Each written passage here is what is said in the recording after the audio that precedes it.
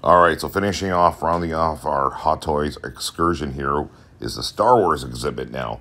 We have IG-11 with Grogu, we have Anakin, we have Mace Windu, we got Darth Vader, we got a whole bunch of cool stuff going on here. So, I'm going to tell you guys right now, I'm really tempted to get the Anakin one, that is for sure. I think the Anakin one looks really, really, really good, man.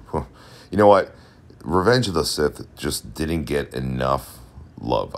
Honestly, if you go back and just keep watching it, it's probably one of the darkest out of all the movies, and it's well paced, and it just like tells the whole story of really just how Anakin just turned to the dark side and just how he just turned so evil. It was unbelievable. Obi-Wan looks good too. Everything looks good. I mean, it's Hot Toys, right? I mean, you could stand in front of the Hot Toys exhibit, I think, for hours on end and just, your jaw would just drop and be like, okay, what can I possibly do to purchase all these items right now? And then once I do, where can I allocate space to put them?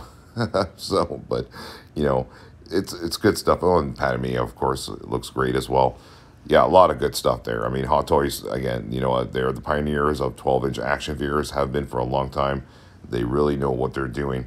Anyway, guys, that's rounding up our Hot Toys videos. If you've missed what we've been doing, just go to our video list and you'll see everything going on in Tokyo right now, from Marvel to DC, you name it, man. That's a lot going on in Tokyo right now. All right, take care, everyone.